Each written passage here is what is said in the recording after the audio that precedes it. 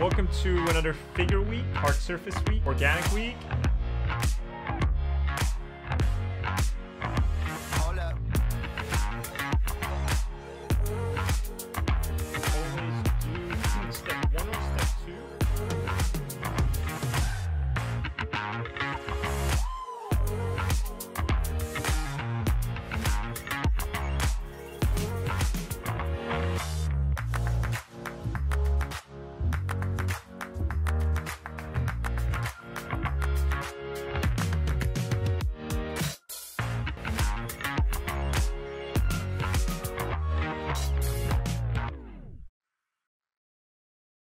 Hey everyone, my name is Ahmed Aldouri. I'm a concept artist and former instructor at Art Center College of Design, Brainstorm, CCS, CGMA, and various other places. And I would like to introduce to you this digital painting course that I've created. But before we get into anything, I just want to thank you for the support you've all given me this whole time. And with the support of so many of you, I've been able to put together everything I know about painting into this digital painting course. You want to become a pro illustrator, concept artist, or even just a hobbyist, but you don't have a clear map to get there. And that's where I come in. I spent the last 6 months compiling everything I know from my 20 years of art practice, and I've turned it all into a map. Starting with foundations such as rendering shapes, color theory, painting basic subjects, understanding brushwork, brush economy, all that fun stuff, deconstructing the skull, drawing it from every angle, all the way to master studies, stylized painting, and you'll find yourself at the end of the course doing a concept art project based on everything that we learn in the first 14 lessons. So how does it work? Well, you sign up, you watch the lectures, do the assignments, post them to the community page if you want, and treat it as a self-study, except for those of you who have signed up for the weekly meeting, where I personally critique your work in a virtual classroom setting. I believe learning by repetition is super important, and that's what I've sort of presented a lot in this course, and the assignments are tailored for that, as adapted from my time teaching at Art Center. And each of these lessons have step-by-step explanations in real time.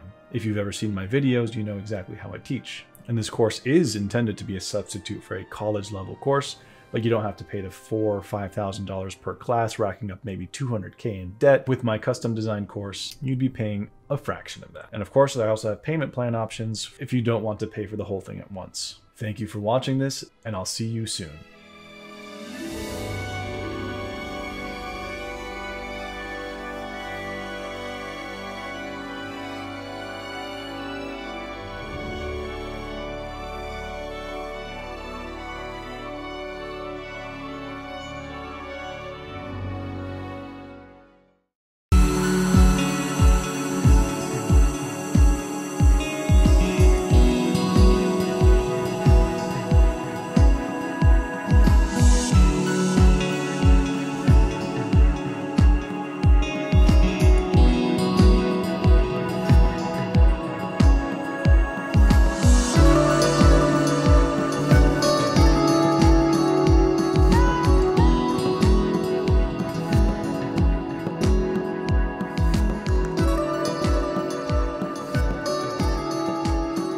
Hey guys, and welcome back to another episode of Digital Artcast.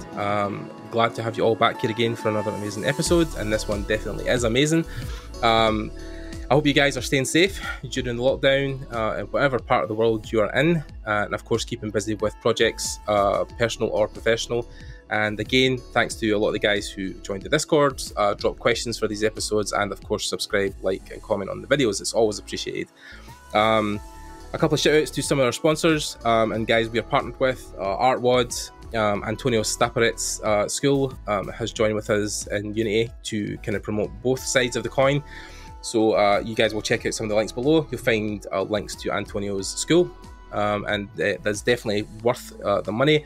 It's one of the best things you can probably pay for an art education. Antonio is a great teacher. Moving on to today's episode. Again, I think as the podcast has grown in age, even starting with my first year, I was honoured to interview some great legends of the industry, guys like Scott Robertson and others. But again, we've had a great kind of miracle fall into our laps at the last minute, and we've managed to get another legend on, even though he'll probably cringe for me saying stuff like that, but it is true. cringe, yes. Today, we have storyboard artist in general, Dan Milligan on today. Hi, guys. Hi, Dan. Hey, I always want to say this. Thanks for having me on the show. You're more than welcome. You're more than welcome. And also, as a kind of thing we do often around here, we have a third guest, someone who I think was also keen to speak to Dan about his journey, Mr. Russel McCune, who is also an artist, creator, publisher, has done a lot of things in his time as well. So yeah, it'll be good to get these minds melded together in this episode, and we'll talk about art in general. I think it'll be a great episode. So thanks to you guys for joining and listening, and stick around to the end, because I'm sure this is going to be a really good one. So we'll start with the main guest, Dan. For those who maybe don't know you, of course I don't know who wouldn't at this point, but could you introduce yourself, let the guys know who you are and what you do? Dan Milligan, Canadian storyboard artist, born and raised in Toronto. I live about like just 20 minutes outside of Toronto now. And got into the industry. I work in strictly games and film now, but I got into the industry through advertising. So in art college, I'll give you the condensed version. I was about to be thrown out of art college in my second year for being like a crappy student. And in order to make up the credits that I had missed or be thrown out, I took a storyboarding class. And the proverbial light bulb went on. And I landed a job when I was still in school at an ad agency, did tons of ad boards. They kind of got seen by, I guess, the commercial side of advertising, the production side. So I started working with a lot of directors on the actual commercial shoots. And I guess that's where I started learning about film and storytelling in an advertising sense. And that just leveraged me into games and film. So that's kind of the condensed version, but I worked for a studio for a year and a half when I first started, and then I went freelance. So, and that's it now. I'm just super lucky. I get to work on cool projects and meet cool people, and there's the digest version of it. Oh, I should point out that when I got a job at an ad agency for a year and a half, when I decided to leave, they asked me if I wanted to stay as a separate entity, as a sort of an autonomous sort of business. So they gave me everything in my studio, and I ran my business inside a large agency for years, which was really good because it was very social. Okay. Had a lot of tech support. It was nice to be, right in downtown Toronto in the $1 million square foot kind of area. So then after a while, I just wasn't doing much advertising anymore, and it wasn't fiscally responsible for them to give me, a space, and I just decided I want to come home. So that was that. But the advertising was good to me, like financially, and also I learned a lot from it.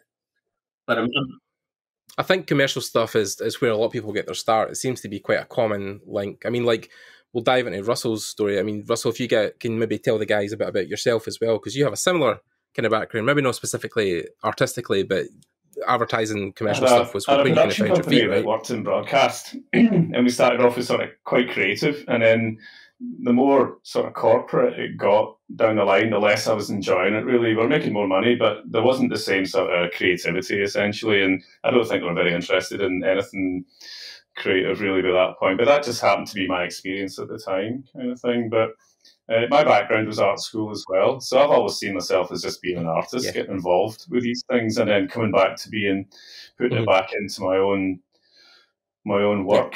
Kind of thing, and that was something I'd like to pick up on. I watched a really good interview with you, Dan, on Edge Control 2019. Those guys, that was really interesting. But recently, you mentioned some personal work, and without going into like details, I was quite interested in what you were thinking with that, and in general terms, working on something that you've developed. Is that the case? Sort of thing? Yeah. Yeah, I've recently, just the projects I've been working on in the last couple of years has given me some sort of connections and some sort of relationships that I would assume may give me some leverage into maybe getting something made, or even at least getting something looked at, right? So got a couple of short stories that I'd like to see sort of to fruition. Now, whether that happens or not, trust me, I've been in the industry a long time. I've seen many stories die, on the table. But I felt like I was supposed to, doing what we do for a living, I was supposed to at some point want to oil paint, or I was supposed to want to go do a graphic novel. And those just aren't in me, right? Like I truly like storytelling in film, and I really like what I do. So I thought, why don't I do something along those lines? And I've had enough exposure to other people's sort of pitch material, or how stories are initially handled in that sort of embryonic stage. That's kind of what I'm excited about right now. So I've got one story in particular it's actually got a little momentum, and by momentum I mean within myself, not necessarily with people who could make this thing happen. But yeah, I think I want to stick to doing something along the lines of what I do. I don't want to make a U-turn or a left turn, and I don't think that's stick to your strengths kind of thing, and that's sort of like sticking to the sort of story, the story development is that kind of thing where you're. I like the sort of the speed of turnover. I think one of the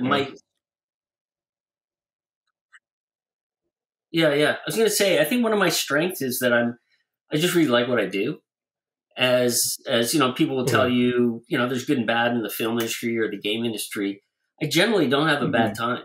I don't have, I got a lot of really funny, shitty horror stories, but they're just momentary, right? I get to work with super fun people, and everybody's nice, and we're all rowing the boat in the same direction.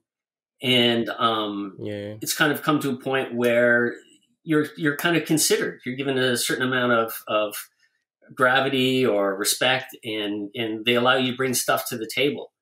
And I'm just always optimistic about it. I never have a bad time. At least I have moments. When things are getting a little sideways and deadlines get a bit crunchy, but just like a lot of us, I just feel really fortunate to be able to do this. So I just want to keep doing it. What's the thing really that specifically to storyboarding is something that appealed to you? Like, why was that? Why did the light bulb go on? Essentially, what was it that lit the fire? I'm not very patient, right? And I'm not a good student, right? So I don't absorb information very easily. I'm a terrible reader. Okay. And I cannot sit in my chair for more than 20 minutes. And that's about how long it takes you to do a storyboard frame. So you bang out a frame, I go up, check out the fridge, go bug my wife, yell at some kids on my lawn, come back in and do another frame. But I think what I liked about it is that it's you're not sweating the details. There's details in storyboarding for sure, but they're not what most people consider details as being really a refined drawing or with lots of physical detail. Storyboards have to be incredibly detailed because they inform every part of production, right? From the story to finance and everything in between, right? So I just liked that urgency to them. I liked the fact that it was like doing a scene is just like doing a big gesture drawing, right? Like you get to kind of see it all work together. And I do really enjoy the collaboration rather than the idea of just kind of sort of hunkering down by myself, in a room, even though I am by myself in a room. But with storyboarding, there's so much back and forth that goes on. And when you get those relationships with directors, it ends up just being super fun because it's just you and that person, or, maybe the producer, maybe the writer, and there's very little restraint. I mean, that's what the producers are for. The producers are to rein you in, but you're having that job where everything's on the table. You go like, hey, what if we do this? Wouldn't it be cool if we did that? Yeah. And it's like being 12 years old again, reading a comic book or something, right? And then, of course, the adults come in the room. They go, you can't do that because that's too violent, or that's going to cost too much, or whatever. So I think just being in pre-production, and when you've got that story laid out on those pages, and you get to start putting that together, it's really fun. We're not, we storyboard artists, we're not superstars. People don't know who we are. our work is like a set of IKEA instructions, right? And like the big lament we always have is that whenever you get an art of book, right, like a Marvel art of book, there's always 40, literally 40 iterations of a guy's belt buckle and maybe half a page of storyboards. And the storyboards is the whole movie, for God's sake. The storyboards is actually the movie, right? Only one belt buckle is going to make it into the movie, right?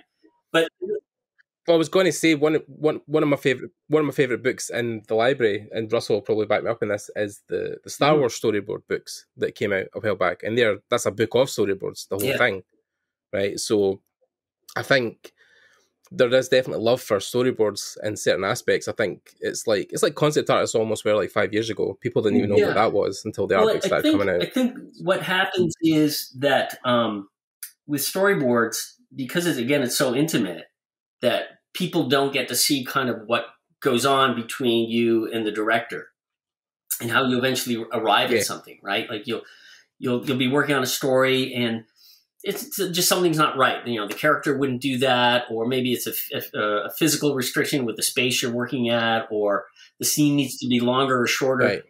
And because the drawings are so quick and so loose, they don't necessarily convey the amount of thought that goes behind it, right?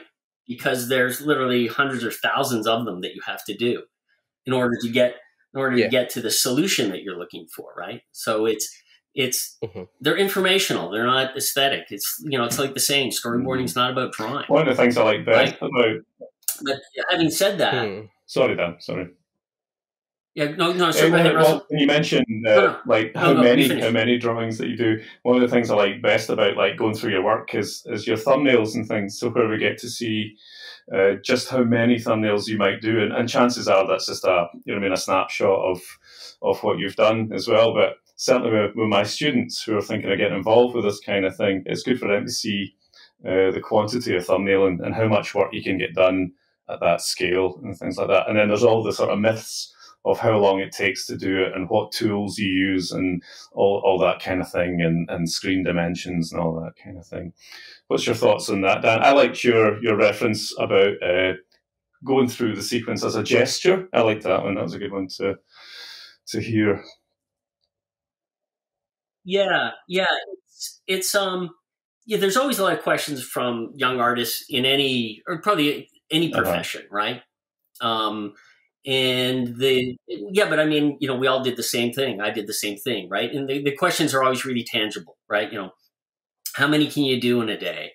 What brush you're using, what, et cetera. And as you get older, you realize that none of that really matters. But when you're young, it really matters, right? So I answer all those questions. I don't begrudge them, but I also tell this story. When I was in art college, I had an instructor who had a studio in Toronto.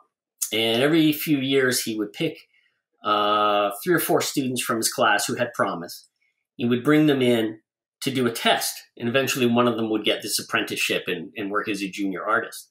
And he said he would have each one come in on a given day, and he would give them a storyboard to do. And he said he never picked the artist who did the best looking board. He always picked the artist who actually finished the storyboard. Because like a beautiful board that's half finished is zero. It's worth nothing, right? And I remember that really resonating, right? I remember that you're going to have to put your ego aside and really focus on what storyboarding is all about, right? So on my website in certain places, that's why I do put up my kind of ideas or my iterations or my thumbnails, rather than just really beautiful frames, because 90% of the time you're not doing beautiful frames, right? So I want potential clients, or I want people to see that here's my thought process. Here's how the sausage is made, for lack of a better term. So I think it also just helps people understand what we do, from the standpoint. I think. Well, it's the same. I think it's the same with concepting as well, right? A lot of people will see almost at times the illustration, not the concept, but then there is a thought process even behind their working as well. And I think it's always important to show your work, although you get kind of shouted at in school for not doing it because you hated doing it. But now it's such an important aspect of the creative process is your thought process, because then it then syncs the rest of the production team and the route that you're following to see if you're actually following the direction. So I think that's one thing that I never learned early on, was that why that's so important. But I think it is also good to tell students that that is something you should be considering. And also in the means of time, I think it is very relevant. I remember one time somebody talking about, you know, how long does something take you? But the person answering it maybe has 20 years of experience. So the answer they give, it's never relevant to you. So if you can do, you know, 200 storyboards in an hour, it's not going to translate to somebody who's just starting, of course. Yeah, I like I said, I completely understand those questions. And I'm not sort of at that point where I've been doing it a long time where, you know, they should know better or whatever. Like I said, I had all those exact same questions, and they're relevant, right? Because when you're first starting out, you have no metric to gauge against, except what's made it worse is the internet, right? Like if I watch a guy do a speed painting at like 50 or 200% speeded up, and it's gut wrenching and just disheartening, right? You get a very unrealistic view by, you know, perusing whatever art sites you want to get, because it's the best of the best. It's everybody's nicest stuff, and it's curated and edited, and there's a lot of ugliness that goes on when I work. Like I said, I try to include a little bit on there. Like I said, I don't want anybody to think that, you know, every frame I do is a piece of art. I try, right? And having said everything I just said, I think that if you want to sort of, you know, at the end of the day, you want to deliver the best product you can, right? So the foundations and all the mechanical things behind a storyboard, what they need from it. But then if you can put emotion into it, right? If you can now start to tell that story, that just puts you up the ladder, and that gets everybody excited, right? Like I've done boards where I've handed them off, and director and the producer go, "Holy shit, this is going to be great," because it's the first time they're seeing the movie, right? And like I said, if you can get your drawing skills to where you can start to make them look cinematic or start to feel like it's the movie rather than the proverbial stick figure kind of stuff that's all fine, it still works, right? Like I want to motivate people logically. You know, like, you know, what do we really need to do in production? And I want to motivate them emotionally. I want everybody to get jazzed on the story we're working on. So yeah, there's tons of room for really good drawing and fun stuff, but it's not paramount. Yeah. Is that something? I'll get Russell after this question, but I'm just curious with, you know, you talk about getting to a level where you make stuff cinematic. I suppose the question is, how do you get it to look cinema? Like, do you feel it's just absorbing cinema in your face as much as you can to try and work out camera angles and work out composition, or is it something you've learned maybe through other processes that haven't been related to film? I think that's a great question. I think like anything, right? It's constant sort of self-reflection, right? You do your work, you look back on it, and you kind of think about, you try to look at what's wrong with it. Or what are you doing that is just habitual, right? That you do it out of habit, that you don't even think about it anymore. And so the problem we have as storyboard artists is that 99% of what we draw is out of our heads, right? Like when you talk to regular illustrators, they talk about reference all the time, right? Get your reference, get photo reference, you know, because that's how you're going to learn stuff. We don't have that luxury. Like I get reference on what costumes look like, or here's some locations or whatever. But, you know, we have to do such a vast amount of drawings in a short time. We constantly draw out of your head, and you start to rely on these little tricks that you do, right?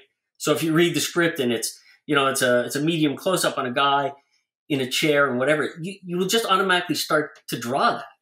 And what you have to train yourself is you have to train yourself to go, but does it need to look like that? Like, can I skew the camera? Can I put him a little off center? Can I have something in the, and these are just subtle touches, but all of a sudden the panel goes from looking like that's exactly what they asked for in the script to, oh, that looks like a scene from the movie, right? Because if you watch a movie, you know, all movies are different. There's a lot of incidental elements that happen, right? Like our eyes are focused on things the director wants us to see.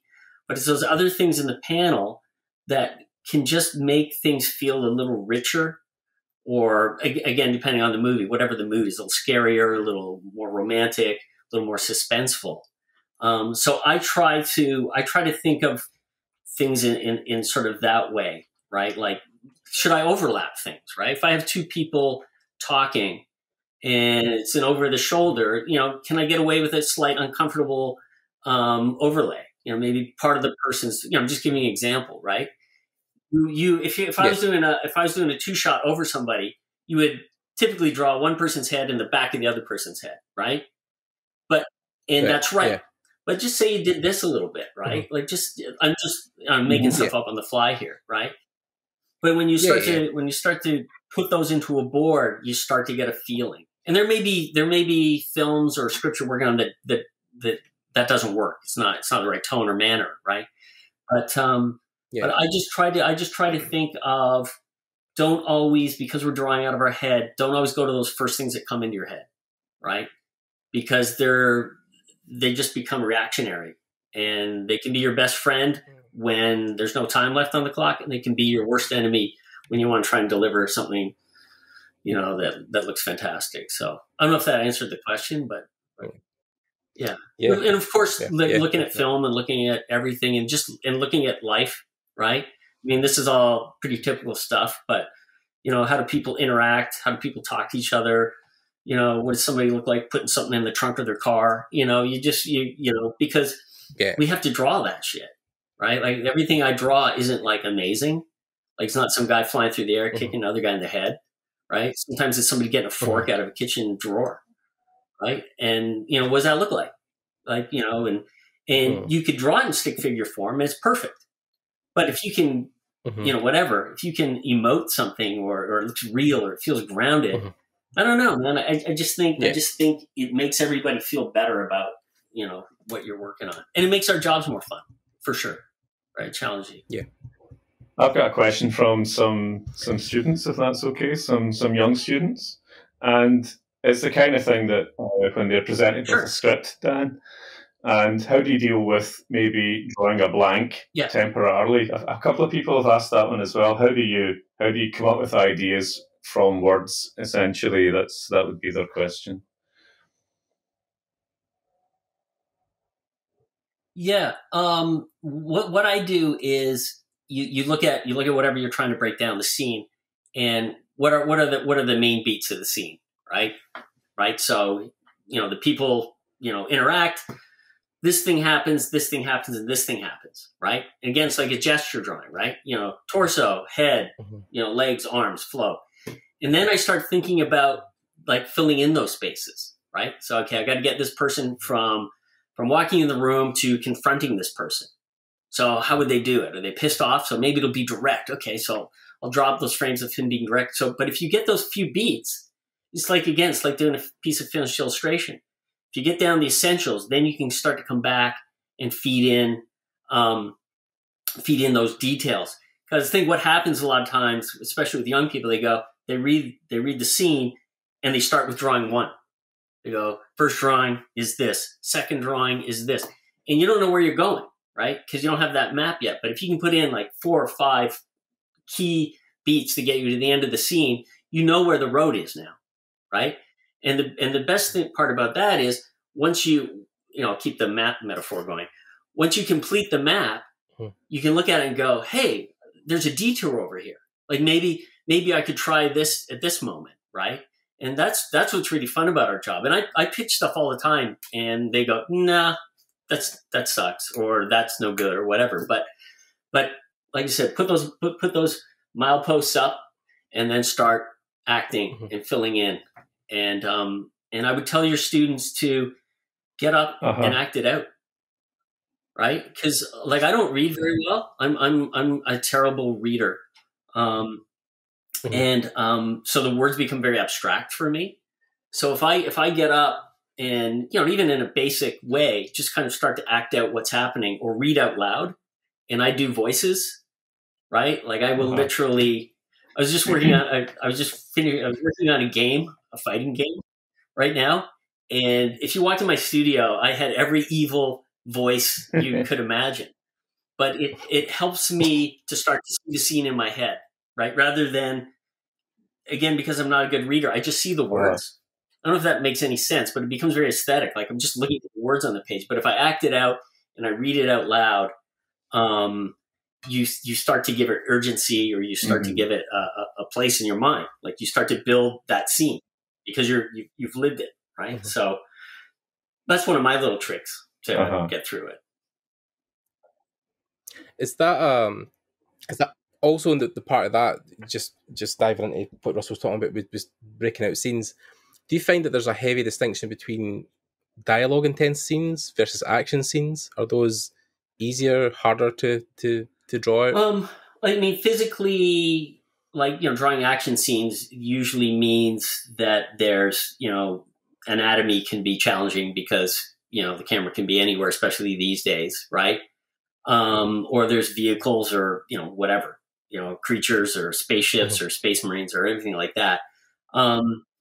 Action scenes are there's a little more to consider because they're expensive, right? So, you have to start deciding. I mean, again, going back to what we originally talked about, the beauty of storyboards is you can do a whole lot with not spending a lot of money. They'll decide what they can do, right? Yeah. Like I just worked on a piece this week where we had this really great fight scene, and then we started to have to compress it just for money. We'll go, okay, let's leave out that part and leave out that edit. So dialogue scenes, it's typically pretty straightforward shooting, right? But what I like about that is almost like what we're talking about is like how some directors will tell you exactly what you want. I should probably point that out. Sometimes there's directors who are very, very CC, like this is what I want. But most directors will kind of cut you loose, right? So like I kind of read it and I go, how do I, if I'm looking at this scene, if I'm the viewer, how do I want to see this scene? Do I want to feel like I'm part of it? Do I want to feel like it's voyeuristic, right? Do I need to establish the environment all the time? Can I slowly through the scene move in? Like it's all about how do I want to feel, and that comes back to kind of acting it out and kind of feeling like where if I was listening in on this conversation, where would I want to be? Do I want to create tension? Yeah. Are there two people collaborating, or are they pulling apart? I remember I did this piece years ago on it was on never happened, but it was on Story of Anne Frank, and in the beginning I framed everything really wide because they weren't in hiding, right? And they were all conversations because not a lot of action, except sadly near the end, but so in the beginning I framed every conversation with a lot of space around, right, a lot of freedom, so to speak. And then as they went up into the attic to hide from the Nazis, I started shooting where like I was shooting through a doorway, right? And one of the people in the conversation would be cropped, and I just started wanting the viewer, even though people are again just talking, I wanted them to start feeling that repression or that closeness. So there's two sides of it, right? Like, like there's the emotional side of it. And then like with action, it's the freaking action side of it. How much money, time can we spend? Yeah, I was going to say that must be interesting as well, because I mean that's been announced now, but you got to work on the Uncharted film with Tom Holland, which has just been announced. And again, with that, because the games are in a similar vein, a very good balance of talking and shooting, right? So that would have been a good example, like with that scene, like Uncharted probably would have had a good mix of both, right? Because there's heavy action scenes, but there's a lot of dialogue, probably similar to a lot of what happened in stuff like Indiana Jones back in the day, right? Like a lot of that kind of like stuff. Typically, whenever you do an action movie, they'll get us going on the action right away because that takes the most planning. That's the there's a lot to think about with that, right? So. Like it's not uncommon for me to get pulled in on a movie and they'll go, I want to give you like the third act and we got to work on this because there's a million guys waiting to go, right? Previous guys are chomping at the bit. And so typically later on, once you've kind of got that through, they'll throw maybe a dialogue scene at you or a driving scene at you or something that's less important, that doesn't take that amount of manpower and brains to sort of put it together. So like on Uncharted, Worked a lot on just big action stuff, as you can imagine, you know. And I mean, that film went through 3 directors, right? So, Right. so Totally yeah. I know it's all. I know it's. Yeah. I think have they set a release date for that yet? Okay. No, nothing. I think nothing official yet. I think it's still all just kind of, it's been announced and it's coming out. But then again, that might even transition into another question that I'll throw out again before I get Russell back in. But we were both kind of wanting to ask, but you know, Uncharted is a really good example because I never knew you worked on the games originally as well. So was that a completely different prospect? Was it all storyboarding, or do you feel like there is a different connect with games versus movies? Yeah, I think there's I think there's a difference between games and movies, and I think there's also a difference between where you kind of are in your career as well, right? So, for example, with Uncharted, the game, what was really lovely about that is I got brought onto a franchise that I liked already and I understood. I loved the game, and I think it was on Uncharted 3, the opening scene. Amy said to me, she just handed me the script and she goes, I want you to direct this. I want you to get the characters from A to B. Amy Hennig is one of my heroes, by the way, just a quick introduction. I love Amy. I was doing some stuff with... Big Legacy of Kane fan. I was doing some stuff with Amy just a few months back. And smart, oh my God. And just generous and just a super kind person. And she just cut me loose on it. And I think with games, I'm getting more and more of that. Even a lot of games have tremendous directors, but I'm finding that in this kind of time that we're living in, where there's games and there's streaming and there's movies, and people are there's lots of cross pollination now, right? Like people from film are going to games, and people from games are going to streaming stuff. That there's just way more collaboration. Like I would say the last 2 gaming pieces I worked on, you know, I don't want to make it sound like this, but you felt like a co-director. Like they were really willing to sort of see your ideas and how you put things together. And the directors there were there to kind of keep you on course, or there to make sure if you hadn't missed anything. And then with movies, it can be the same way. I worked on a Netflix film called Project Power with with 2 directors, Raul and Henry, Michael B. Jordan stuff, who are great. And we literally just sat there like we're right now. We just keep the Zoom open for like 5 hours and just come up with cool shit. Just go like, you know, it'd be really cool if this happened.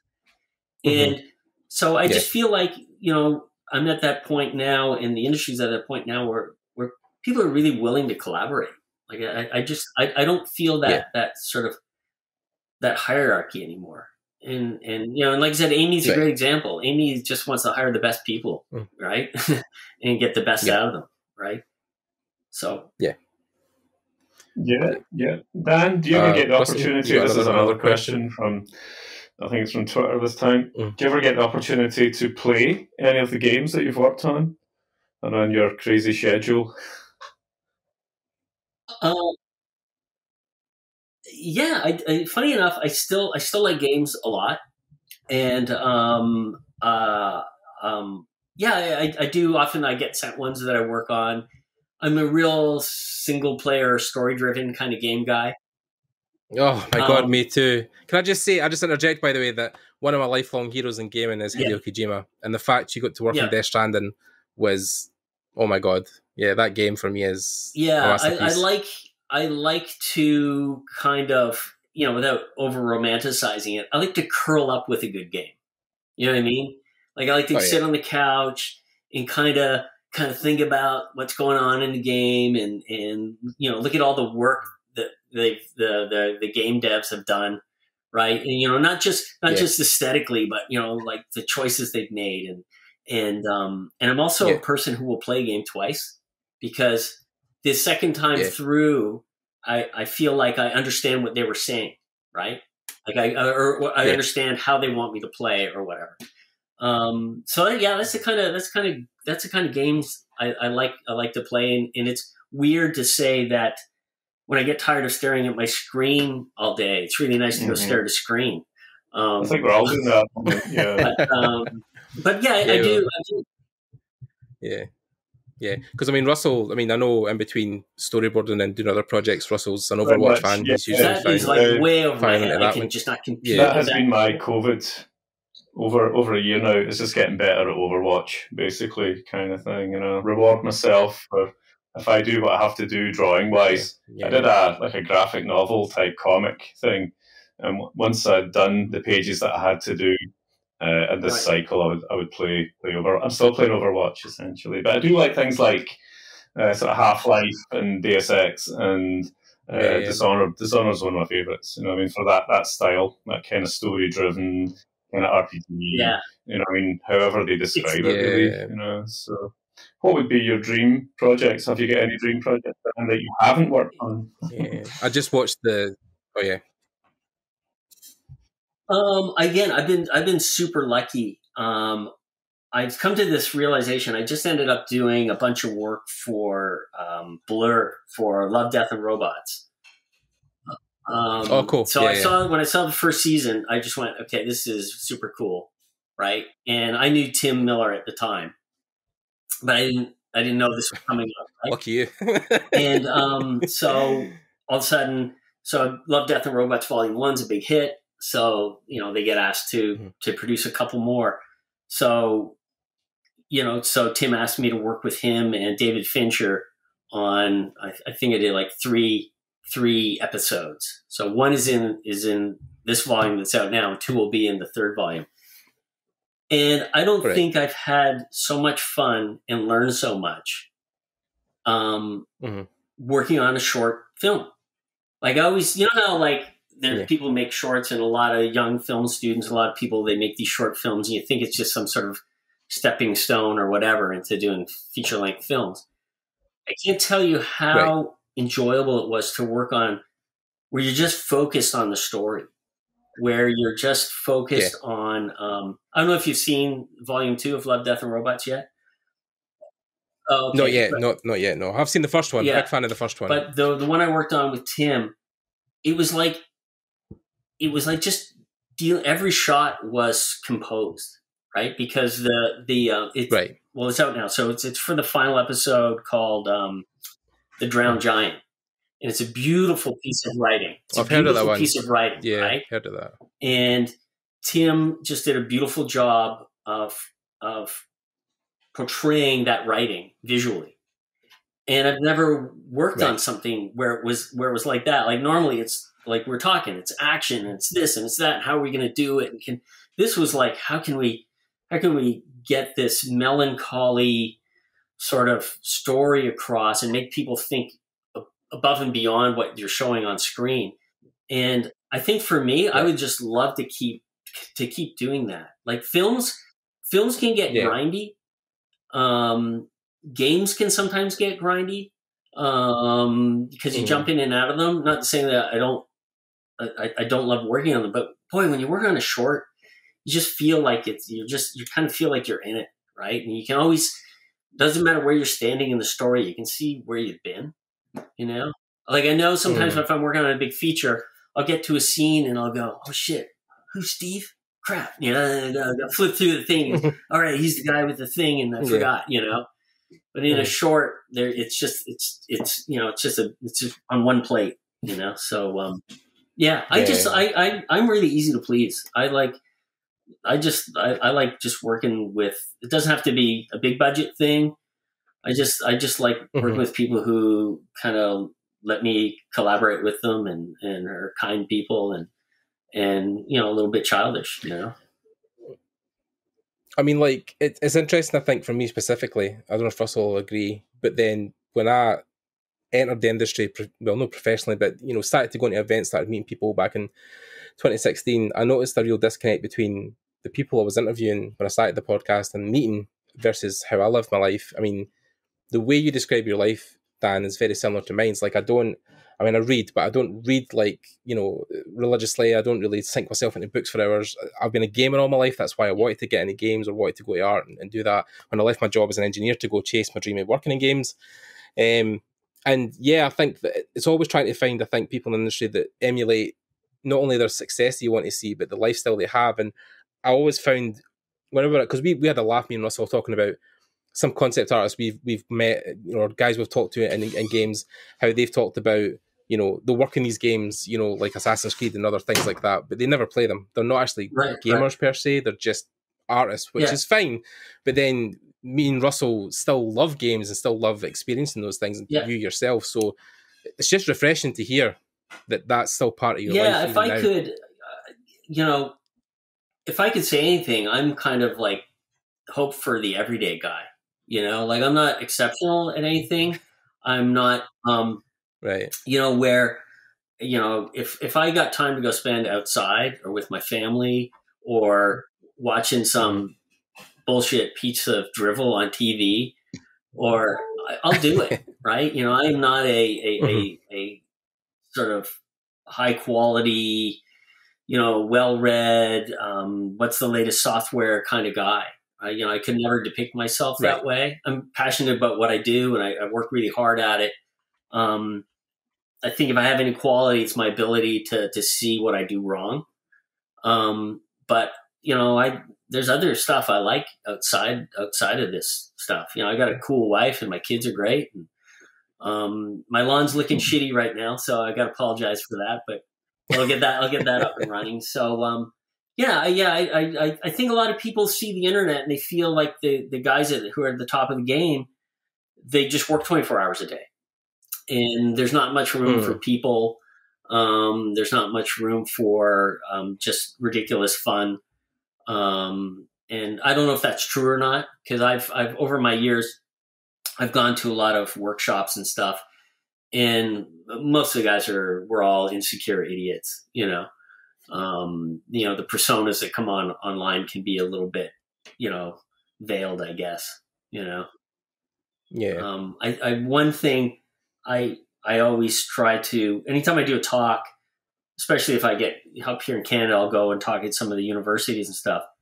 And the biggest piece of feedback I get from the students is that, wow, it's great to hear that somebody had a shitty day or struggled or almost got thrown out of college, or, you know what I mean? Because everyone else seems like they have these freaking charmed lives. Right. And, I'm here despite myself. So if I can do it, anyone can. Yeah, definitely. Just on the subject of software, I know, Russell, you had a question about maybe Dan's just like a basic thing, Dan. And that's the sort of question that comes up a lot. You're kind of set up as well. Do you also sketch on paper? Do you sketch on stuff when you're out and about and things, and cafes and things like that? And just with a pen or something. I don't know. Just a little bit. I'm not a sort of a cafe kind of guy. I'll tend to sketch on my iPad. I do like sketching digitally a lot. So I do come down to the studio when I'm not working, and I do draw for myself. And when I was younger, I had more sketchbooks, and I probably should do it more, but I'm not embarrassed to say I don't. Because that would be a lie if I told you I sketched all the time. But knock on wood, work's been really busy, right? Like this whole pandemic has been weirdly busy. Because I think in the beginning, a lot of people thought they could just go through with pre-production, right? And we had a little bit extra time. So there's times where I don't want to draw, I want to go and play a video game, or like I said, I want to go out and whatever. I got a little place up north with a canoe and that kind of stuff, right? But then, are you pushing out storyboards specifically on stuff like Procreate, or are you using Photoshop? I am the unicorn out there. I use Corel Painter. Okay, wow. Because I still believe, for me, it has the best brush engine in the game. It has problems. Okay. But once you've been married for a long time, you know how to get around those issues. And every iteration gets better. I just love the way it feels. So I work on a desktop unit. I love my iPad, but I cannot stand file management on iOS. It just makes me want to put a gun to my head. And I like real estate. Like I use 3 screens, right? So I work on a big Cintiq, and then, I keep my script on one screen and my locations on another screen and something of inspiration. And when you're storyboarding, you have a lot of things to look at, or you should be looking at. So I draw in Painter, right? Which is the same thing as drawing in Photoshop. I just think it feels better.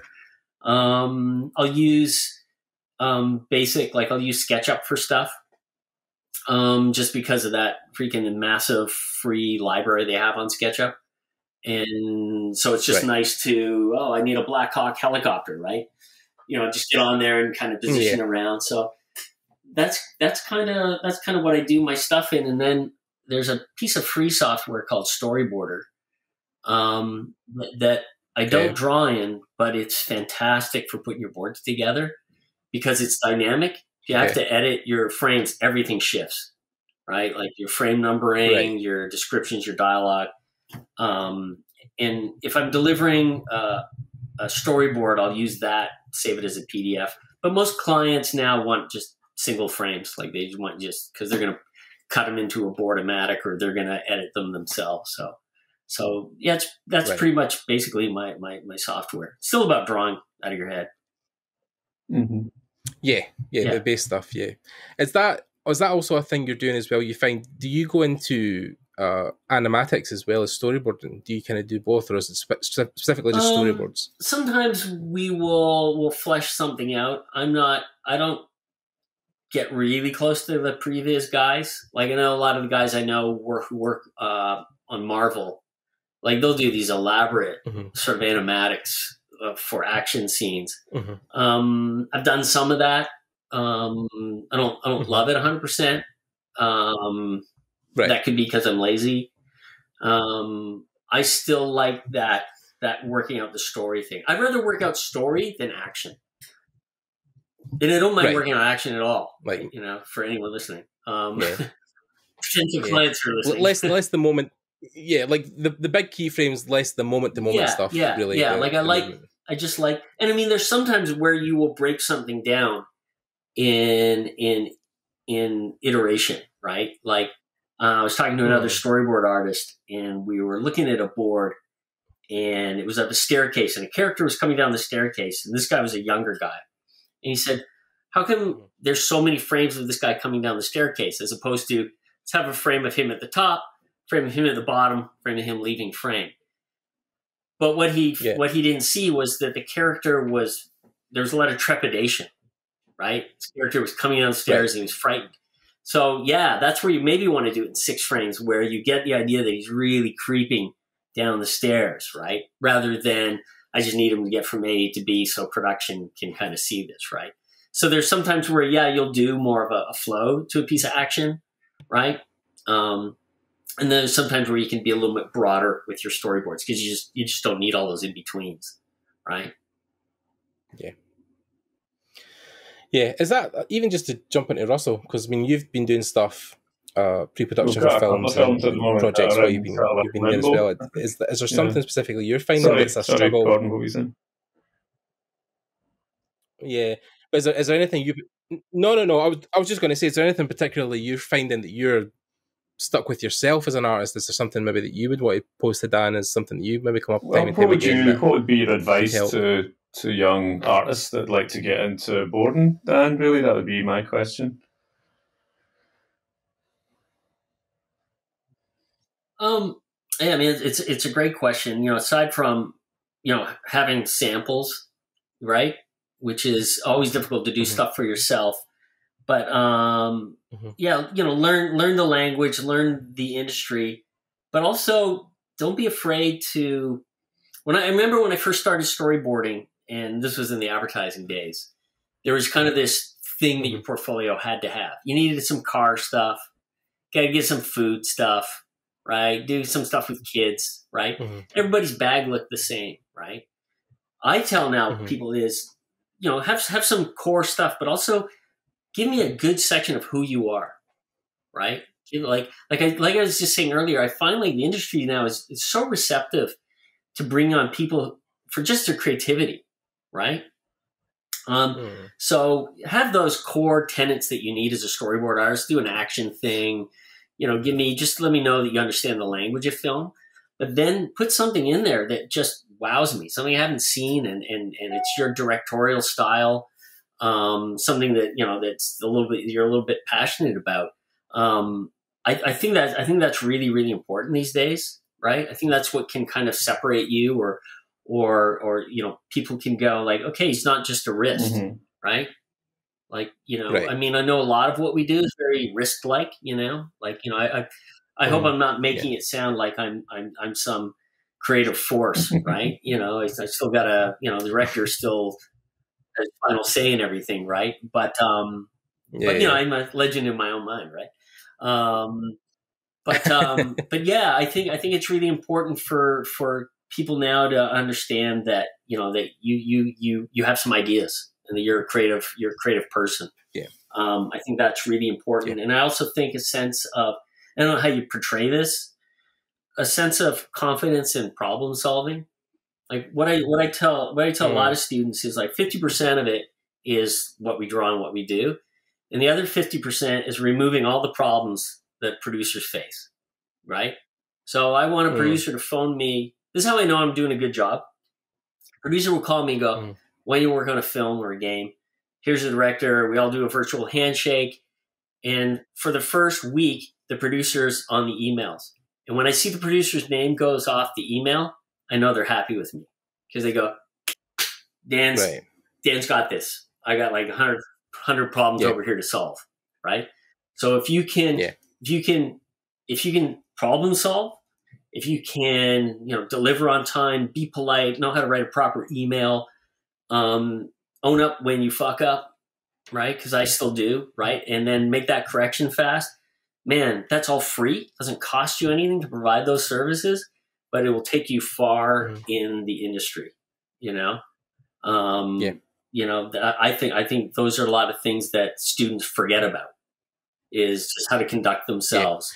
Whether they're shy or whether they're bombastic or whether they're just young and idiotic, because I was.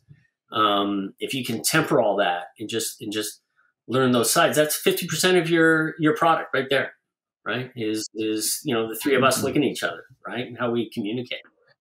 Yeah. Is that something you'd also advise, Dan, is sitting with films specifically maybe and taking, pausing, grabbing a frame, copying it down? Is that also something you were doing early on, or something that you'd advise people to do early on? Yeah, I would say, look at film. And I see a lot of people will do like frame studies. They'll go, I paused a frame from this movie and I did the study, and that's fantastic. But what I would always try to tell somebody is, make sure you understood what happened before and after it, right? So don't get just caught up in freezing a frame, and Coen brother frame and going, oh yeah, here's the lens and here whatever. Expand what you're going to learn from that study. Like, instead of maybe just doing a frame, do the sequence, right? So I'll go they come in and they do whatever, and then you'll start to understand what really builds that story, rather than what the cinematographer, the DOP had in mind with that one shot, because I find a lot of people do frame studies, and I'll do them sometimes, and it's an exercise in drawing, and it's an exercise in copying aesthetically what they see on screen, rather than you're actually copying something that was moving, right? So you should really think about the point A, the point B, right? I think that's... Yeah, I've tried to do that before. I was going to say, I've just tried to do that before. I've done it recently. I've never posted it, but I took a Jackie Chan fight scene, one of his old school scenes, and done one of his whole fights, which is obviously sometimes they're 5-6 minutes long, but tried to do as much as I could. But yeah, like the movement, and then for that, I done something like the throne room battle, and it was at Last Jedi. At the end when they're Kylo Ren and they're fighting together, like trying to frame that, like a whole sequence. I just thought a really interesting exercise. I've never really done it before. So you watch a scene and then just draw out the blocking, like an overhead version of wherever the scene takes place and where the characters move to and where the cameras are at, right? So you're not getting caught up with trying to draw really well. you're actually analyzing it like a map, right? You go like, oh, that's really interesting. The camera was here when this character entered, and these characters rushed over here, and then for the next shot, we push the camera up close and low to this. I think that'd be a really good exercise, right? Because the camera angle shots, the pan, the tilt, like they're all things that will be vocabulary things you'll need within your work. So yeah, it's good to learn. Like if you can start to just break down what those shots are, right, and not worry about whether you can draw them. They look accurate, but just how the director went through this scene. I think that'd be a great. I'm going to do that. It's probably you know what, it's probably a little bit harder than you think. I'd love to see. Yeah. Russell, I can see your thinking there. Exactly what you mentioned, and I'd love to be able to. And you've probably done it at workshops and conferences and things like that, where we get to see when you're presented with a bit of script and how you might process that, how you might go into it, you know what I mean, in sort of real time as well. That would be fantastic to see, you know, how you would deal with the kind of, I don't know if you're gathering some reference and things like that, you know, just to sort of see how you work really, you know. You know what I find really interesting is that, and again, this, you know, I didn't come up with this. I've heard this before. Sometimes some of the best ideas I have happen when I just go for a walk or get away from it, right? Because you're so tied into what you're looking at, right? And like, I don't know how many times I'll do this. I'll draw something, delete it, and then draw the exact same thing again, only to delete it and draw the exact same thing again, right? So sometimes if you're just looking at something, you're bouncing around. But if I'll go off and I like to go for walks or runs, and all of a sudden you just see things differently, right? Because your adrenaline's kind of running, and the horizon line is way out in front of you, and all of a sudden you'll go like, oh yeah, I could do this. That's, you know, like you'll come up with that solution that you were looking for. So I think sometimes it's not a bad idea just to get away from everything, right? And to kind of distract yourself. I don't know how the human brain works, but like you can kind of think about things and do other things. Like I can talk on the phone and draw at the same time. I don't know why I can do that. Like I could probably draw a storyboard frame as we're talking, but I can't read with any noise on. Like if I have to read something, I can't have music in the background. I can't have another human near me. So I think our brain has a really interesting way of sort of working together. And I think that kind of stimulation outside of what you're actually drawing lets your imagination start to run, right? Because your eyes aren't focused on those drawings you have in front of you. So I work to answer your question, I work really organically. It's a shit show on screen. You know, Russell, I wish I could tell you it was really beautiful, but no, if I'm thumbnail in the comic script, all you have to have the script to know exactly what was going on in those thumbnails, because they're so, you know what I mean, they're so rough kind of thing. And sometimes it's cool to share that sort of thing, just for people to see exactly how rough your initial ideas can be, you know. And I don't think people like it. You tend to lose a few followers with that kind of thing, but it's all part of and I think that's where all of the creativity is, you know what I mean? It's all in that kind of initial phase, because as time goes on, things get more and more kind of fixed or more nailed down, or the costumes get established and things like that. So I think that's where, you know what I mean? And you're back to kind of maybe your gesture mention as well, Dan, you know what I mean? Like gesture through the sequence, or, you know what I mean, taking some of your life drawing type approach and getting it into your frames and things like that. I thought that was really interesting, you know. I'll see if I've got any more questions at the moment. You know? Yeah, I think anyone who wants to get into storyboarding, they have to realize that you're gonna have to check your ego a little bit as far as doing aesthetically beautiful things, right? And you're gonna have to understand what your function is, and just take solace in that, right? You know, in our weird little shadowy world we live in. I think that's, you know, like you said, I think that's the hardest thing for people to understand, is that when they look at your thumbnails, they go, oh, Dan's not so great, or Russ, those aren't amazing. right? They're not as good as this or that, but that's not what it is. What we're doing. It's not where we're. It's so weird that our. This. I don't want to get too high on our horse here, but so weird that our little sketches are probably more important than the beautiful concept pieces. Yeah, because they are literally the blueprint. I think also for everybody looks at your storyboards, every single person. Yeah, I think it's also because so many games, like we talked about earlier, are story driven, and how do you convey a story without action, without hours and Maya and ZBrush and building those scenes. Everything starts with the board, right? That's your base level stuff. So I think there's so many unsung heroes in the entertainment industry, not just boarders, but VFX guys as well, and whatever else, But yeah, I think boards definitely play an almost like etching on the wall in prehistoric times. Like you're conveying a mood, you're conveying an atmosphere, you're conveying moving images without words. And I think that's why boards are one of the biggest unsung heroes, because it can, like you say, it's one of the most important and beginning aspects. I remember like 15 years ago, somebody was talking to me, somebody was interviewing me, and they go, so, he didn't say it in this sort of cruel fashion, but he goes, like I guess your time's almost over because the previs guys are going to put you out of business. And 15 years later, the first guys on my email list who want boards are the previs guys. Like they're chomping at the bit to see your boards, right? Because what are you going to previs? Yeah. In fact, a movie I worked on, they added a little action scene at the end, and directors called me up right away and they said, "Can you storyboard this out?" The previs guys did it, but the execs hate it because you know what initial previs looks like. It looks like a video game from 1985, right? And I just drew a storyboard, but again, I'm not talking about my drawings in particular, but a sketch and a drawing emotes. There's a human kinetic energy to it, and it sold the whole scene.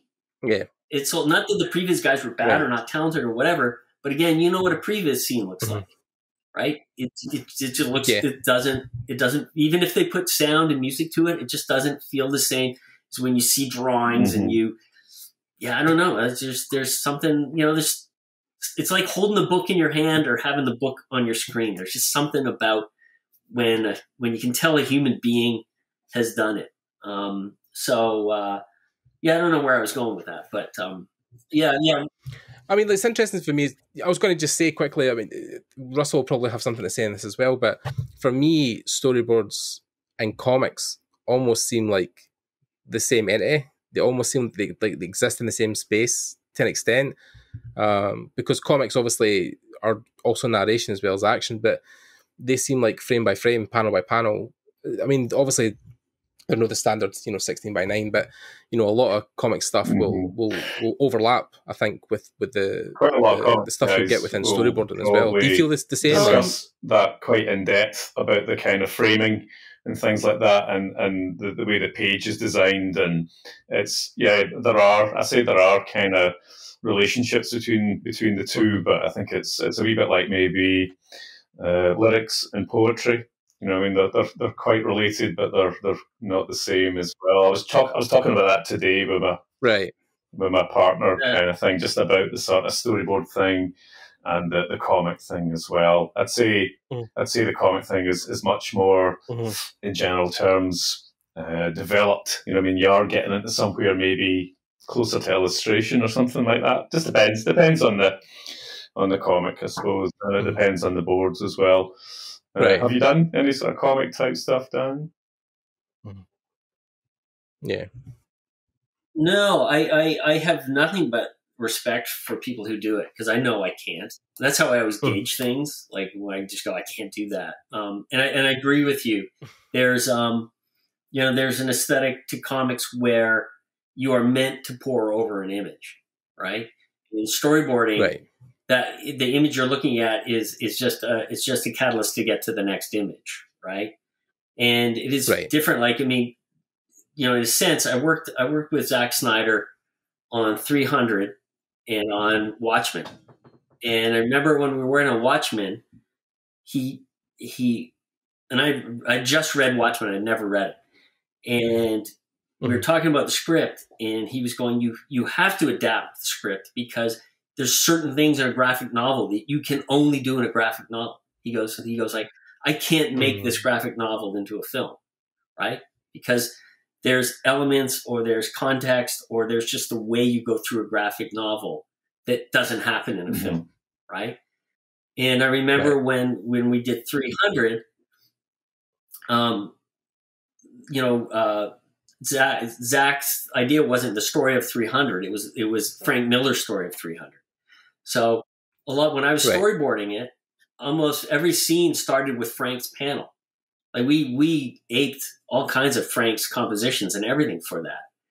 And Zach came up with that. You know how the fight scenes are, like they ramp them up and down, they go slow and then they go fast. That was all because that's the way you look at a comic. It wasn't just so it looked cool. Right. Like, you remember you open that splash page, there's like, 5 guys killing each other and you just pour over it. That film is kind of like this homage to like a graphic novel. Like the best way you could take a graphic novel and make it into sort of a film, right? And that's even why it has that kind of aesthetic, right? It looks very kind of two-dimensional, So I don't know. Like I said, I don't have a lot of background in comics. It just looks really, really hard. It goes against my short attention span, Yeah. I mean, I think with your level of drawing at the moment, you definitely could pull it off. I wouldn't say you would struggle so far as maybe just the layout, but like your illustration skills probably would be, good enough to put together a story. I hate to say this, but there's an element of storyboarding, and I may get in trouble for saying this, but there's an element of the good enough factor. There's times where you just got to let it go, right? Because there's everything else is more important, right? And there's times where I kind of can just let stuff go. Like, that part's not drawn well, or that could be better or whatever. But in the context of the scene, it works fantastic. And I think in comics, you just don't have that luxury, right? Because people are going to pour over those panels and there's that composition right on. And is there a proper continuity from character to character to image? And to me, that just seems overwhelming. Right. So, I got nothing but respect for guys who do that. It's that also, I mean, I know early on when you worked on Uncharted, you done some almost, was it character kind of concept designs or some stuff for early on? Is there a reason that you didn't also do some, or have you done concept as well? Or is it something else you maybe wanted to focus on, but boards were better for you? I don't consider myself a concept artist. But there are times where I do concepts because we're ahead of that crew, right? So I'll get a script, and those assets haven't been designed yet, right? Like I'll go, hey, so what does this look like? And they'll go, we don't know yet. So I'll do something, within the ballpark, and I'll show them and they'll go, yeah, that's great to get us through to the next phase. But concept art has evolved so much that I'm not I couldn't compete in that world, and honestly I don't know if I'd be that interested in producing art in that fashion. I still like this what we're doing here, this conversation and sketching stuff out and working on it. But I get my fair bit of I'd almost call it like sort of loose key art, just because again, a lot of times when movies start to happen, they get us out in front first, right? They want to start seeing boards because they can start budgeting, right? And there's times where they don't know what stuff is, Yeah, you're doing a kind of sort of early. Yeah. Like I was working on, finished working on a game, and we'd be in the meetings, and they would go, okay, so then this character comes in, and the director would go, do we have the character yet? And everybody on the Zoom call goes, no, we don't have it yet. And they go, okay, we'll send you something that you can, kind of loosely base it on, right? Because the concept stuff's really important too, right? They can't rush that either, right? So, so I'm happy to do those kind of paintings and loose stuff just to get everybody a visual to hang something off of, right? But sometimes I'll do some character stuff, but I like storyboarding. I think that's my jam. Yeah, excellent. One of the things I enjoy most and kind of looking at your work, Dan, is things like we get a sense of the quantity of iteration in what you're doing, where it feels like you've maybe, certainly with your thumbnails, you've actually been through very many more thumbnails and the ones that you share are the ones that are kind of cool to like maybe okay to share as well in terms of, is that the case? Do you have a high turnover of iteration of ideas and drawing and redrawing and things like that? Yeah, I tend to draw. When I first started, I would draw in a very particular way where I would do my sketch. And we're talking digital here, right? I'd push that sketch into the background, put a new layer on, tighten it up. And now I just work back and forth. Like I just sort of cut and chisel and draw back. That's why stuff has a particular energy to it, because I feel like I'm better at sculpting than I am at drawing.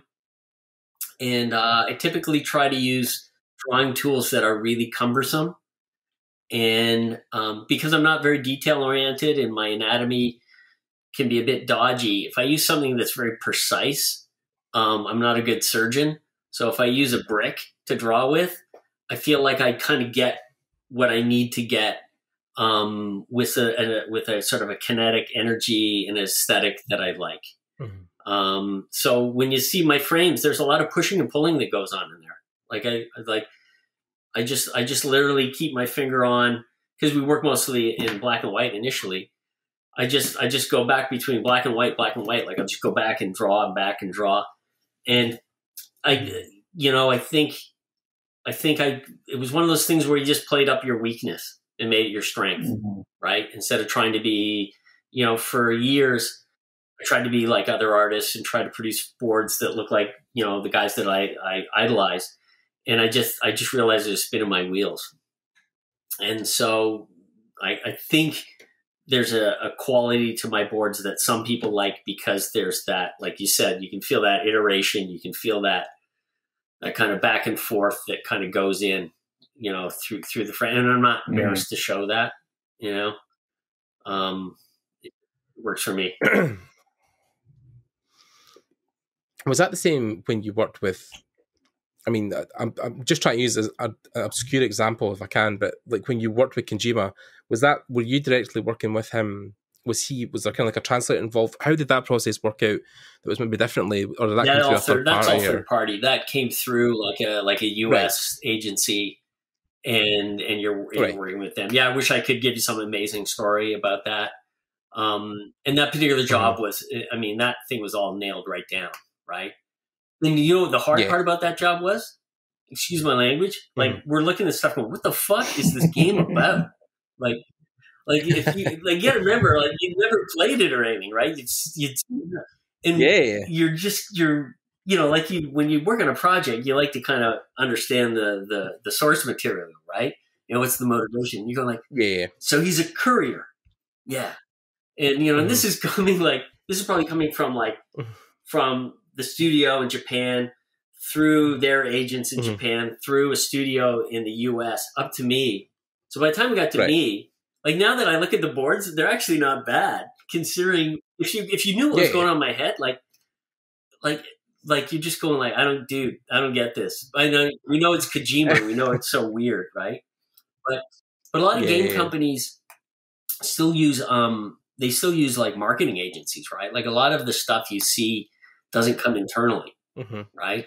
They interface with like a marketing firm, and then the marketing firm may interface with a production studio, right? So sometimes there's a big chain between what you're doing, like the developer, the marketing guys, the production company, those directors. Like I often read, like I do a lot of trailers, and I'll often read where I'll watch it on YouTube, and you read the comments, and they'll go like, oh, such and such studio make the best trailers, man. And I go, they didn't make that. It's usually, somebody else, right? It's like Blur or somebody else makes it, right? It's not the game. Yeah, well, that was the big thing a while back with Suicide Squad, because eventually it came out that one of the guys that cut the trailer, I think the second trailer for Suicide Squad, ended up recutting the film because the trailer was so popular. I thought to myself, who made that decision and why? That must have been a last minute effort, but because that's why I brought up like the Death Stranding thing, because I wondered, Russell was talking about iteration. I was wondering, what's your iteration capacity on something like maybe a short trailer like that's maybe come through a third party versus actually working with a games company. It gets really interesting because you run that that fine line between the developer wanting to put all their cool stuff in it, and they understand what the hardcore fan wants to see or needs, right? If this is a game that's an iteration or whatever, and then you have that thing, but is it going to be entertaining? Is it going to tell a story, right? It becomes that real kind of fight between less is more, right? Like you can get so far into the weeds with all the cool stuff they've been working on for 3 years, and they want to allude to it or hint at it or do this, or you can't forget about this storyline or that storyline. You're trying to put something into 2 or 3 minutes. It's brutally hard. Yeah. And usually the best trailers, and this is from a guy who just storyboards them out and direct them, are the ones where at the end of 3 minutes you go, holy shit, that was awesome. And it's usually a linear idea. Like you see that new one for Diablo? Oh my God. Yeah. 4. Yeah. I think amazing, right? And it's just a story. Yeah. It's the 3 guys and the thing, and here's the thing, and it doesn't take you in a million places or whatever. So I used to learn that in advertising, right? Like, because I work with ad agencies, right? They'd have the product or the service or whatever they're trying to advertise, but the client wants, like I used to do a ton of car advertising, right? And we do something about the car, and here's the demographic who's going to buy it, and it's a feel-good car. But Toyota wants you to see the new catalytic converter, or they want to see the new stylized headlight, or it's really important because they just redid and I think that can happen with game trailers. Sometimes the developer just really wants to show off that stuff, but I guess you got to decide what your market is. I think it's also blurring the lines between film and games, because I know, talking to my friends I have at Blizzard who work in Overwatch, when they talked about making their cinematics for the Overwatch, it was almost like they were making Pixar shorts. They were trying to make small condensed animations that were conveying heroes, but obviously were more story oriented. There was less gameplay, and I think that's where games are kind of going now. Like even with Death Stranding, it was definitely, even the trailer like that you worked on, it was less gameplay. It was more just trying to show off the journey, the story. I guess in the end, you have to decide. And it's not uncommon for them to put out a lot of content, right? Some stuff that's kind of gameplay, other stuff that's story oriented.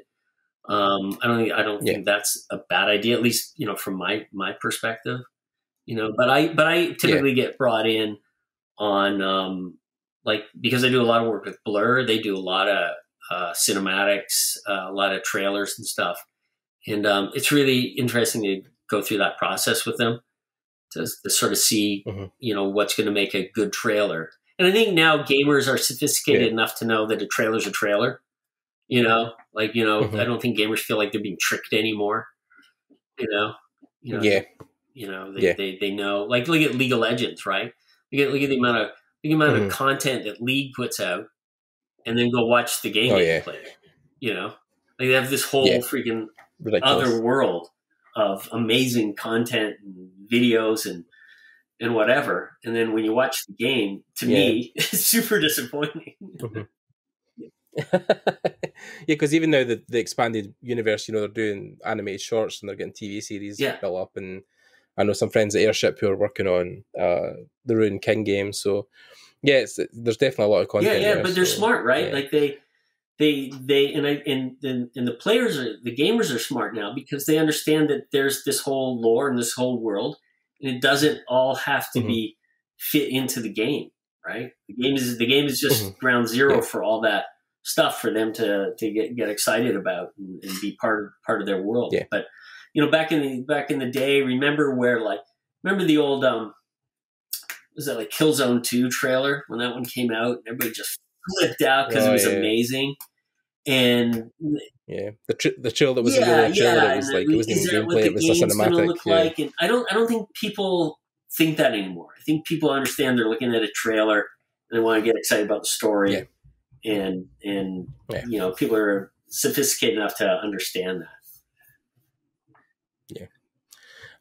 Russell, any kind of closing questions or last things you want to ask? In terms of maybe conducting yourself as a self-employed artist, what would be your advice there, Dan? What would you say is good, like communication, that kind of thing? It seems like you possibly deliver on time most of the time, within reason.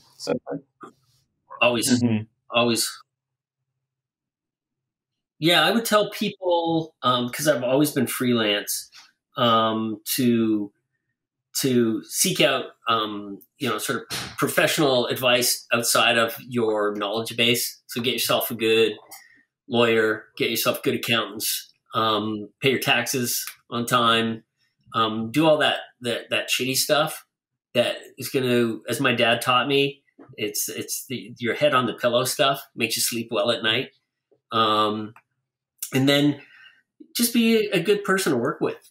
You know, just be thankful that that, you know, we get to do what we love to do, and it's not always, you know, roses, right? It can be really difficult, and I've had difficult times in my career, and those are the moments that I learn the most, or they're the ones that stick with you.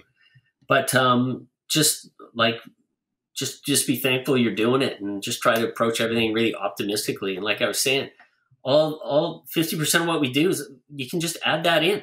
Just be a good guy and follow up on jobs and see how people are doing.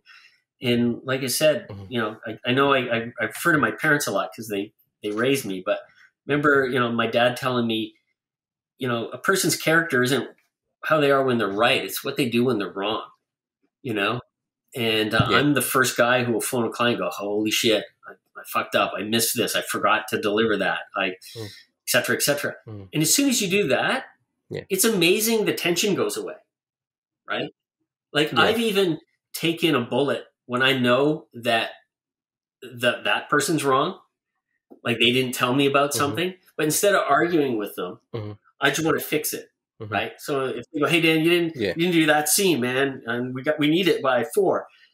And instead of saying, well, you didn't tell me about it, I'll go, holy shit, okay, let me get it done. And you just feel the pressure, and you just feel everything kind of go down. And I'm not saying that you should be a doormat either. Like trust me, there's times where you gotta stick up for yourself. But I think again, the more you can solve people's problems with your personality, your attitude, and how you approach things, man, it's going to take you farther. You know, that would be my sort of. You've answered all of my questions. Good 2 cents. Thank you. Yeah, awesome. They were great questions. Classic, Out of questions, definitely.